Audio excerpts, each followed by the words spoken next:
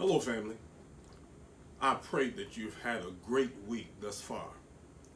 I want to once again thank you for joining us on this evening as we see what God is saying to you and I regarding some of the things that our world and our nation, our cities, our counties are going through.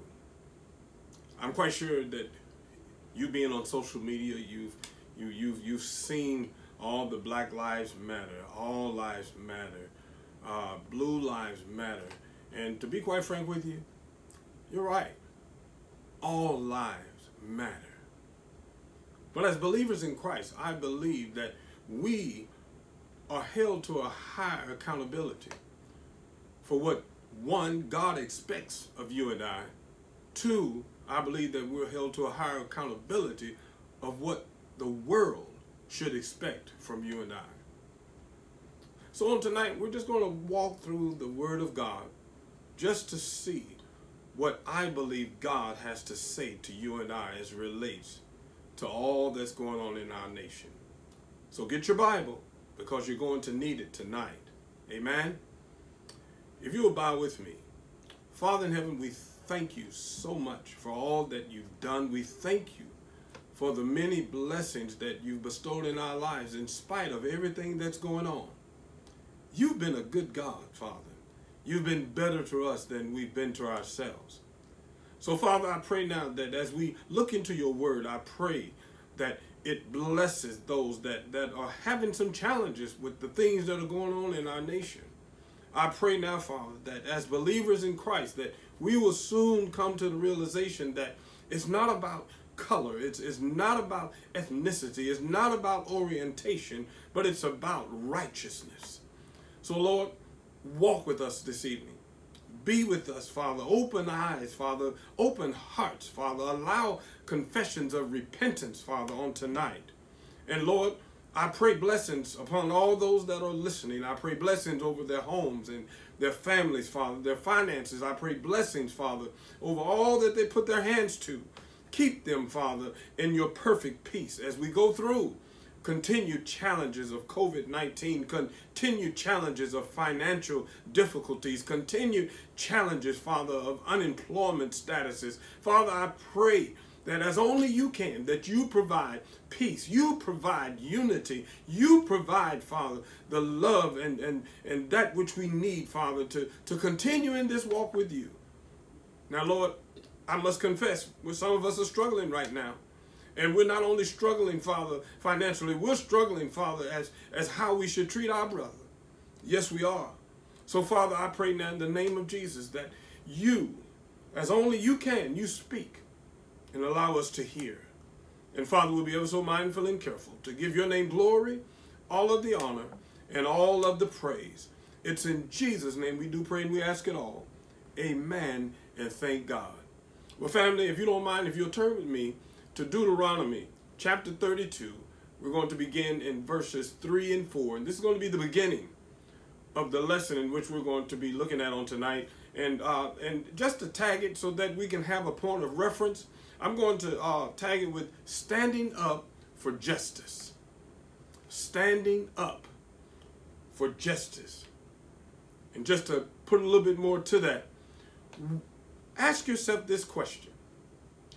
What can I do to help establish and to preserve justice for my fellow man? What can I do to help establish and preserve justice for my fellow brother and sister? And I want, at the end of this lesson, my prayer is that you will look and you will realize that God is just, and he expects his followers to establish and to preserve justice, not for some, but for all. So, family, over in Deuteronomy chapter 32, verses 3 and 4, they read, "For I proclaim the name of the Lord. Ascribe greatness to our God, the rock. His work is perfect, for all his ways are just." a God of faithfulness, and without injustice. Righteous and upright is he. So the very first question that I have for you and I on tonight, family, is what does that particular text say to you about the God in which we serve? What is he like? What's being revealed in his character? What's being revealed in his actions? And how does it make you feel?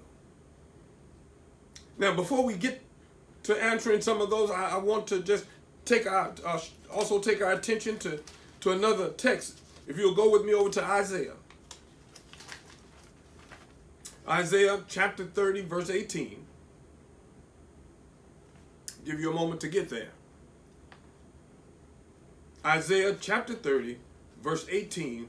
It reads, "Therefore the Lord longs to be gracious to you, and therefore he waits on you on high to have compassion on you." Let me read that again. Therefore the Lord longs to be gracious to you, not to some, not to a certain segment of our population, but he longs to be gracious to whomever you are. And therefore he waits on high to have compassion on you. Now, let's take that and just turn it a little bit, because you can also be stated as being, he waits to have compassion on everyone. For the Lord is a God of justice. How blessed are all those who long for him. With that also being said, family, if you'll turn with me to Psalms 37. Psalms 37, verse 28. Give you just a moment. Psalms 37, we're still in the Old Testament. Psalms 37, verse 28. It says, "For the Lord loves justice and does not forsake godly ones. They are preserved forever. But the descendants of the wicked will he cut off." But the descendants of the wicked will he cut off. Well, family, let me go back to Deuteronomy. Deuteronomy 32, 3 and 4. Let's open that up a little bit, because it says, "For I proclaim the name of the Lord, ascribe greatness to our God, the rock.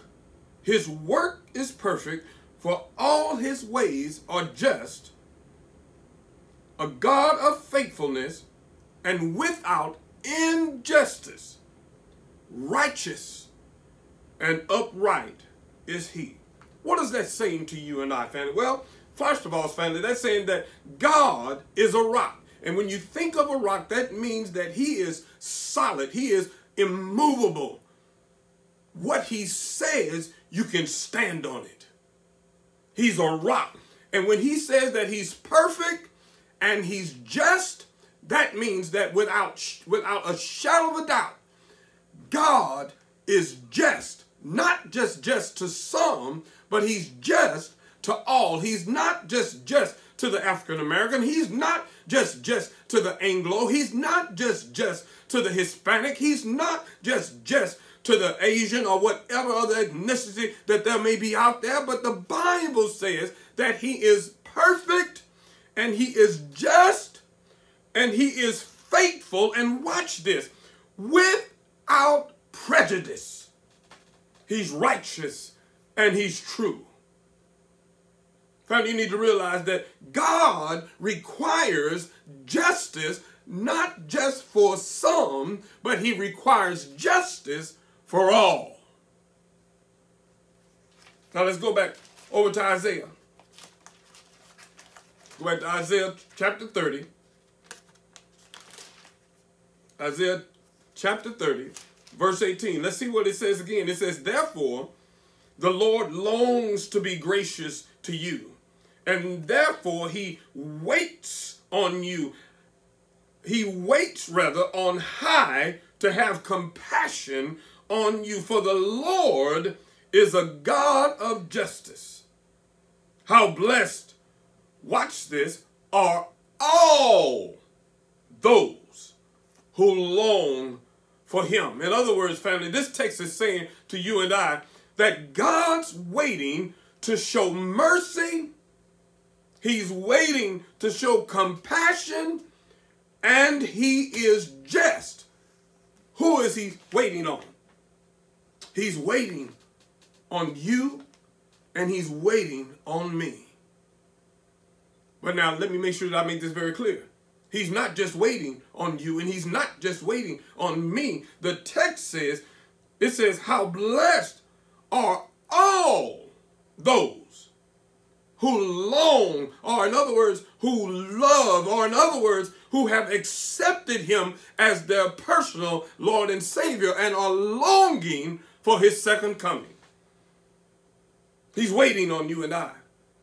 And he's waiting to show mercy. And he's waiting to show compassion. And if God is waiting to show compassion and he's waiting to show mercy on you and I, why is it that we have a problem with being merciful, or with showing compassion, or with being just to our brothers and our sisters? Well, let me take it a little bit deeper. Let's go to Psalm 37. It's right here in the text, Psalm 37, verse 28. It says, for the Lord loves justice. Over in the New Testament, the Bible says, how can you love your brother? How can you love me, brother, but yet hate your brothers and your sisters? So therefore, if we love God, then we love what God loves. And the Bible says, Psalms 37, verse 28, it says, for the Lord loves justice and does not forsake his godly ones. Who are his godly ones? His godly ones are his children. The Bible says that for God so loved the world that he gave his only begotten son. So who does he love? He loves his children. He says they are preserved forever. But now watch this, because some of us, we want to live with is what God says, with his love. We want to talk about his mercy, and we want to talk about his grace, but we don't want to talk about God's wrath, because it's right here in the text. It says, first of all, he loves justice, and he loves showing justice to all of his children. We've already established that. But watch this. He also is establishing that for those that do not love like him, for those that do not show justice and mercy like him, it says, the descendants of the wicked will be cut off. Now, for some of you, that should have made you a little nervous, because some of you aren't showing that same love that God desires to show his children. Some of you aren't showing that same justice that God is showing his children. Some of you aren't showing that same mercy that God is wanting to show his children. Some of us are so wrapped up in our own ideology. Some of us are so caught up in our own anger that we've forgotten that all of mankind are God's children. All of mankind are his creation. And if he loves them, then so should we.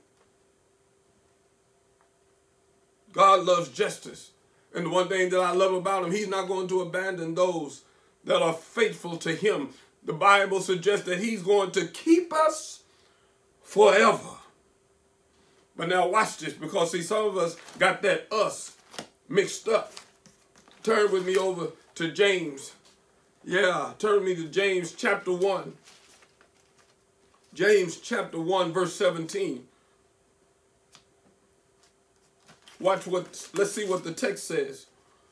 The Bible says that every good thing, not some, every good thing given and every perfect gift, watch this, is from above. You didn't give it. No man can give it. Every good thing, every blessing is because of God. It comes from above, and it says, coming down from the Father of lights. Now watch this, because this is where a whole lot of us miss it. It's right here in the text.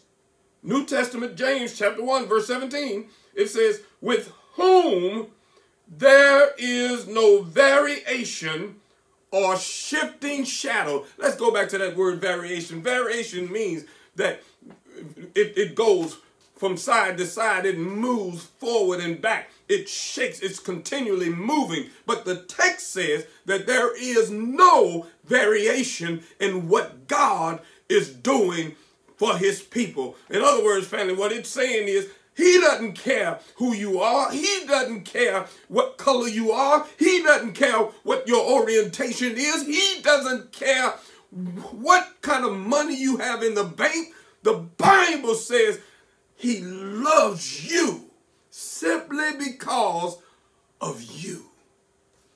And if God loves me, a little black boy, brought up in the ghetto, if God loves me, a little black boy raised up in a single family home, if God loves me, a little black boy that went to some of the poor schools, shipped to some of the better schools, if God loves me, a little black boy that thought he knew everything and chose to get out and live the life that he desires without God, but yet loved me enough to bring me back, if God loves, if God can do that for me, that means God can do it for anybody. And God doesn't have preference of color. He doesn't have preference of finances. He doesn't have preference of what type of family you come from. He doesn't have no preference, no variation. The Bible says that he loves everybody. So let me share something with you. I don't care what your background is. I don't care what color you claim to be. The Bible says that we are all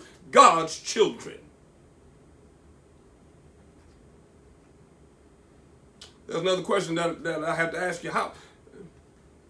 How does God relate to people of various distinctions of race and skin color and social class? Because that's really one of the things that's going on in our nation right now. And I want you to know right now, according to this text, it answers that question. According to the word of God, he no longer sees us as different. We have, and watch this, why does he not see us different? Because he has now adopted us. If you have believed in your heart, confessed with your mouth, the Bible suggests not only are you saved, but you have also been adopted into the family of God. Therefore, he sees no color. He sees no socioeconomic difference. He sees no ethnic difference. We are all now God's children. Turn with me to a very rarely used book of the Bible, Micah. M-I-C-A-H. Micah. Chapter 6. We're going to be reading from verse 8. I'm going to give you just half a minute because some of you don't know this, know where it is. And let me just help some of you all. The table of contents is a wonderful tool. If you don't know where to go to the table of contents. It'll help you get there in a hurry. Amen. Amen. Micah chapter 6, verse 8. It says, he has told you, O man, what is good, and what does the Lord require of you? Watch this. But to do justice, to love kindness, and to walk humbly with your God. Now, of course, God would desire for everybody to live like this. But it'd be sort of difficult when you're trying to talk to somebody that's not in your family. It's sort of difficult to deal with somebody that doesn't have the same ideologies or the same beliefs that you do. So right now, with this particular text, I want to address those that claim to know Jesus Christ as their personal Lord and Savior. I want to talk to those that believe that they've been bought with the blood of Jesus Christ. He's talking to the Christians, those of us that are evangelical, Protestant, or it doesn't matter, Catholic, whatever denomination you claim. This particular scripture is making reference to those that claim to know God. And so the question here is, what does God require or desire from his children or from Christians? Three things that you see here. One, he desires that we act justly. It's amazing to me that it's not just the folk that are out there that that have not accepted Christ. It's not just the folk out there that are living any type of lifestyle and choose not to walk with God. Some of the major pushback as it relates to what's going on in our community, what's going on in our states and in our nation, is coming from evangelical folk, church folk, family. We are some of the ones that are having the major problems. We are some of the ones that are spewing some of the most hate. When the Bible says all he desires from you and I is to be just with all mankind. He says just. What's just? Just means treat them right. Justice. It says the quality of being just, fair, moral rightness, and watch this, decency. Act just. And he said, watch this, love, faithfulness. Faithfulness, family. Faithfulness means that I have faith that goes beyond anything that I can comprehend, anything that I can produce. I have faith in a God that God can handle everything that's going on. COVID-19, God's got it. These riots and looting, God's got it. But guess what? We have to have faith in him and not try to take control of our own. We have to be faithful. And we have to love those that are faithful. But now watch this. We also have to walk humbly with God. A whole lot of us just had a problem. Some of you are saying, Pastor, I don't have no problem with being humble. Yes, you do. Because let me share something with you. Anytime you can lift yourself above anyone else because of their color, anytime that you can lift yourself above anybody because you got a few dollars more, anytime you can lift yourself above anybody because they have a different educational standard than you do, then you have an humbleness problem. You have a problem with being humble. The Bible says, let me share something with you, that Jesus, who walked this earth for 33 years, he didn't go to seminary, he didn't go to college, he didn't even have a grade school education, but yet he was the wisest man to ever walk this earth. And if you walked with him, you would have never known it. Why? Because he was humble. He knew his place. He knew what he was capable of. And even more so, he knew whom he served. Chew on that for a moment. Because let me share something with you. Anytime you got to speak about your accolades, anytime that you have to lift yourself above anyone else, what you're saying is that you are uncomfortable and you are insecure in who you are. It's right there in the text. I know some of you don't see it. That's why I'm trying to help you. It's right there. We got to walk humble with God. Now, some of you may be asking, well, Pastor, with all this stuff that's going on, I'm just tired of everybody talking about that, we owe this and this is owed to this certain race of folk and this is owed to a certain race. Well, let me share something with you, family, because justice, it looks different for everybody. Yes, it does. Justice looks different. I gave the definition for justice. Let me give it to you one more time so you'll understand. It's the quality of being just. Now, this word is going to get you, but it's very real in the definition. Fair, moral rightness, and decency. So, why? Some of you may be asking, why should we be, show justice? Why should we have to repent and pay for something that we didn't personally have anything to do with? No, you may have not had anything personally to do with bringing all of this stuff to about, but a whole lot of us, and I didn't say you, a whole lot of us have an issue with continuing the pain. Instead of just saying, I understand, and I want to be a part of the solution, instead of being a continuing part of the problem, we become combative and we want to fight over something that we can never win. We didn't start the fight, but guess what? We can end the fight just by being fair and decent. Why should we do it? One, we should do it because it's right. That's one reason. That's right here in the Bible. Two, we should do it because God requires it. It's right here in our text. Three, we should do it because, watch this, and a whole lot of us don't want to agree with this, but watch this. He gave you and I the same justice that others are crying out to receive. I know some of you, you grew up, you've never been in trouble, you've never done anything wrong, you never had to get a spanking, you never had to go to timeout or whatever situation may have been in your household. Well, let me share something with you. That's only because you've never been caught. Because everybody has sinned. How do I know that? The Bible says, for we all have sinned and come short of the glory of God. And watch this. Last but not least, why should we do it? Because regardless of what someone else do, they deserve justice.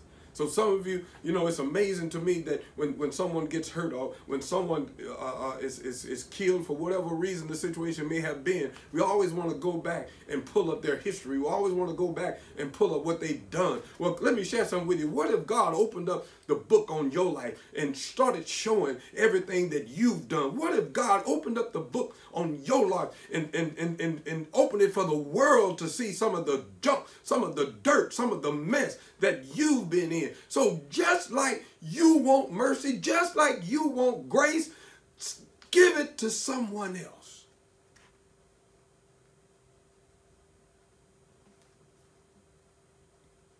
Turn with me over to Exodus. I'm almost done. Exodus chapter 23, verses 6 through 9. It says, you shall not pervert the justice due to your needy brother in his dispute.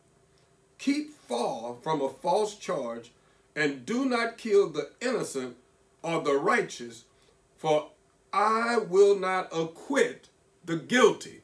Let me stop there, because some of you, y'all gonna miss this. See, some of you, you feel as though that because someone got away, that they've gotten away. No. Just because the police didn't catch him, just because the legal system didn't catch him, God will always give justice. It says, you shall not take a bribe, for a bribe blinds the clear-sighted and subverts the cause of the just. You shall not oppress a stranger, watch this, since you yourselves know the feelings of a stranger, for you also were strangers in the land of Egypt. In other words, family, what it's saying here, listen, it's funny how we tend to forget where God has brought us from. And just because you've gotten a little status, just because you've been in church a minute or two, that you stop remembering the fact that just like you used to be, so are they. And just like you wanted grace and mercy then, they want it too. And just like you didn't deserve it then, they may not deserve it now, but God says he's not going to withhold it from anybody that calls on the name of the Lord. And neither should you. Don't ever forget where you came from. Don't ever forget what you used to do. That's why we should treat one another right. And family, I need to just run this past you, because this is a good one. If you'll turn with me to Isaiah chapter 1. Isaiah Isaiah chapter 1.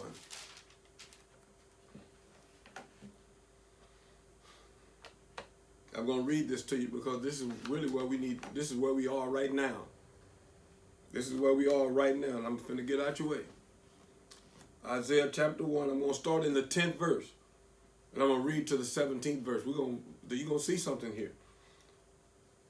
It says, "Hear the word of the Lord, you rulers of Sodom. Give ear to the instruction of our God, you people of Gomorrah. What are your multiplied sacrifices to me, says the Lord? I have had enough of burnt offerings of rams and the fat of fed cattle, and I take no pleasure in the blood of bulls, lamb, or goats. When you come to appear before me, who requires of you this trampling of my courts? Bring your worthless offerings no more. Incest is an abomination to me. New moon and Sabbath, the calling of assemblies. I cannot endure iniquity and the solemn assembly. I hate your new moon festivals and your appointed feast. They have become a burden to me. I am weary of bearing them. So when you spread out your hands in prayer, I will hide my eyes from you. Yes, even though you multiply prayers, I will not listen. Your hands are covered with blood. Wash yourselves. Make yourselves clean. Remove the evil of your deeds from my sight. Cease to do evil. Learn to do good. Seek justice. Reprove the ruthless. Defend the orphan and plead for the widow. In other words, family, let me just run this passage because this was some good stuff for me. When it says, "Hear the word, you rulers of Sodom and the people of Gomorrah. What are your multiplied sacrifices to me? I've had enough." In other words, let me share something with you. God is saying, I'm getting sick and tired of all the junk that you're doing. Yes, I see you praying. Yes, I see you marching. Yes, I see you're pushing for justice. But guess what? You've been doing it. You've been doing it over and over. You've been kneeling, you've been praying, you've been begging, and you've been looking to me. But guess what you haven't been doing? You haven't been getting rid of the evil in your heart. And because you haven't been getting rid of the evil in your heart, guess what? I don't hear you. I don't see you. I don't want to have nothing to do with you. God is saying, I'm getting sick and tired of coming back to this same situation over and over again, and you still haven't changed. He's saying, you want to hear from me? Change. And it says not just change, but as believers in Christ, it is our responsibility. It's right there in the 17th verse. First of all, learn to do good. Yeah, I'm talking to you Christians. I'm talking to you folk that say you believe in Christ. Learn to do good. And then once you learn to do good yourself, seek justice. And as you seek justice, remove or reprove the ruthless. How can you reprove the ruthless? I'm glad you asked. Listen, you got folk that are in your arena. You got folk that are in your circles, and they're talking about hate. They're spewing racism. They're talking about being angry and hurting and killing people. Say something. Don't just let them walk away. Say something. It says, defend the orphans, those that can't take care of themselves. Plead for the widows, those that can no longer stand and protect themselves. Yes, we need to cry out for those that are being hurt. Yes, we need to cry out for those that are being taken advantage of. Yes, we need to cry out for them. Why? Because God said so. It's time out for all the talk. It's time out for all the marching. It's time out for all the kneeling. All of it is good, but if we don't have a change in our actions, then it's for nothing. And God says it right here in Isaiah 1:10 through 17. He ain't hearing you. So how do we deal with issues that we're dealing with right now? Let me give you a personal charge. Stand up. Stand up for justice. Stand up for what's right. Yes, it's going to be uncomfortable, but stand up. Yes, it's going to be inconvenient, but stand up. Yes, you might lose some friends, but stand up. Yes, you might even lose some family, but stand.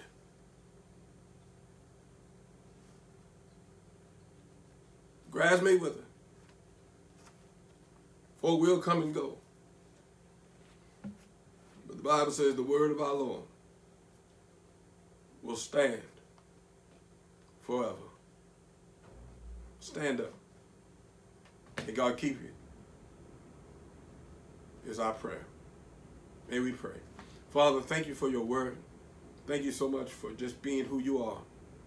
Now, Father, I pray now for peace, and I pray now for courage to stand in the midst of all that's going on in our land. I thank you, Father. I thank you because I know what you're capable of doing. So, Father, have your way in our hearts. I plead for you to be with us and stand within us, that we may stand against the wiles of Satan. Yes, it is our responsibility. And yes, you have given us a charge. So right now, Father, I extend that charge to my brothers and my sisters, those that may be listening to my weak voice right now. Now, Lord, have your way. Open doors where they need to be opened. Close them that we shall not go through. And ultimately, Father, I pray that we give your name glory, honor, and all of the praise. It's in Jesus' name we do pray and we ask it all. Amen. God bless you, family. Have a wonderful rest of the week. I pray that we see you on Sunday morning for our time of Sunday school. Pray that we see you on Sunday morning for our special Father's Day fellowship and worship at 10 o'clock. If you're on Facebook, you can go to our website to see all that's going on at www.newhopeclute.church. Love to see you there. Be blessed. Take care.